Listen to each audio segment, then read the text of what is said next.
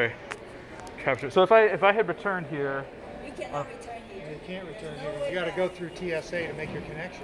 Once No, you pass that little checkpoint at the corner of all the customs officer desks, there's no going back. okay, no, I'm sorry. I was prefacing my sentence. I said if I had returned, so if I had flown back into the United States and arrived here as a U.S. citizen, I come through here, this is the only way out of the airport, right? Oh, this is for If connections. you're connecting. Oh, no, I don't have a connection. If you're going to Seattle only, it's down the ramp. Oh. This is for if you want to fly to like Portland or Oh, yeah, LA or yeah. something like that. Yeah. You go through here. If you just wanted to go to Seattle, your friends meet you directly below where you're standing. How would one know? When you go down this way, there's a fork in the road. One goes down the ramp, one goes straight this way. Oh, yeah, that was not at all obvious. So ramp is Seattle. If you just want to come to town. Yeah. What's that? That's a survey observation. They want to know what's clear and what's not. Oh, yeah, yeah. So I mean, I'm you just trying to leave. see where Yeah. those people in green are standing? Yeah.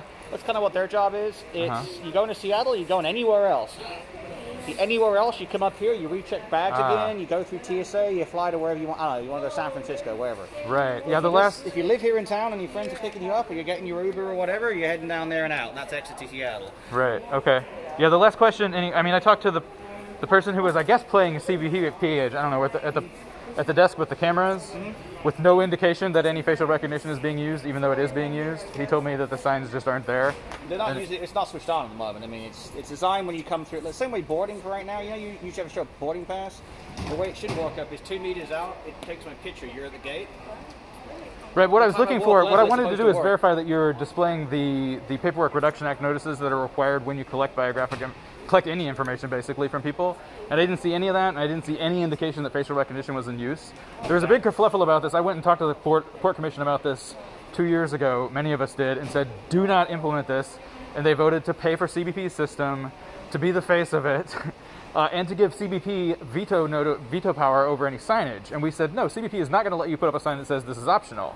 So here I am trying to look at the signs that say, this is optional, you don't have to do it, and I don't see any signs. There's not even any indication that it's in You know use. what? You probably want to have a chat. If that's the case, I'd have a chat with customs officials about that. We don't represent the government. Huh. So we have nothing. So as far as the airlines, we fly between A and B. As far as clearing security and dealing with customs. So you should Oh yeah, yeah. That's a question you want to direct at them, pal. So. Oh, the question? Oh, As far as like how they're using that one, yeah, we don't operate in the equipment. That's a government agency. So. okay. Yeah, the question is, where's the signage indicating that facial recognition is in use, or that any biometrics are There in use? isn't any. It'd be upstairs. There's none. There isn't any signage for that. Right, that's what I really wanted to see, and to make sure that it was clear that it's optional, and to display the Paperwork Reduction Act notice that is required, but I don't find any such signage. No, there And isn't somebody any told me that facial recognition is used throughout this place, but they then... changed the technology. It was a funny thing. That's why that mezzanine level is so empty. Yeah. They had I'm not up on all the security features, but they had a whole security network set up based on, I believe, facial recognition. And then they came back and said, no, the technology has overrun this, so that's why we're only going to have 12 global entry kiosks instead of C machines up there. Huh. So that's something you might have. Put that in your survey. All this Interesting. stuff- I mean, this is this is a hot button issue for me. I feel really strongly about it, and I've talked with the port commissioners about it, and they assured us, okay, we'll put up very clear signage letting people know that it's optional. And here I am, and there's not even any signs.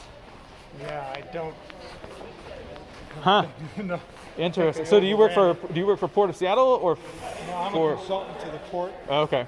I ran the simulation. Ah. We don't have signs that say that. Yeah, it's required for a government entity that's collecting any information to have a Paperwork Reduction Act notice posted, and that's clearly not the case. Okay, so where's the signs that would have indicated to me if I got finished over there, and I just wanted to get out of the airport, like I'm home and I'm done. Okay.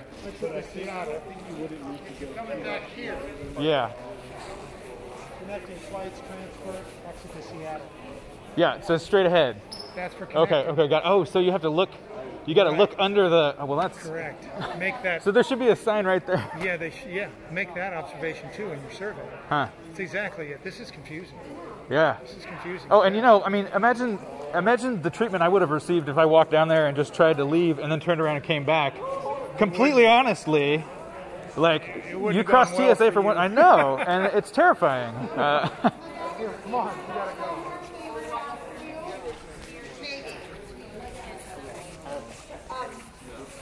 really, really cool. My team is state smart card. I guess we're going to do a adjustment right now. One is doing so I'm